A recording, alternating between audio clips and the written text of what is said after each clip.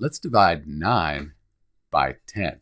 So we can think about this as a fraction. 9 divided by 10, that's the same as 9/10. So we have our fraction. We could also take our calculator and divide 9 by 10. 9 divided by 10, that equals 0.9. So 9 divided by 10 equals the fraction 9/10, or the decimal 0.9. And we could also do this longhand.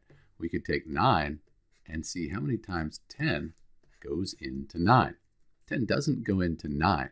Let's call it 90 and put a 0 with a decimal point. Now we could say 9 times 10, that's 90. 90 minus 90 is 0, so no remainder. 9 divided by 10 is 0.9. That's what we found up here. So in answer to our question, when we divide 9 by 10, we get the fraction 9/10, or the decimal 0.9. This is Dr. B, and thanks for watching.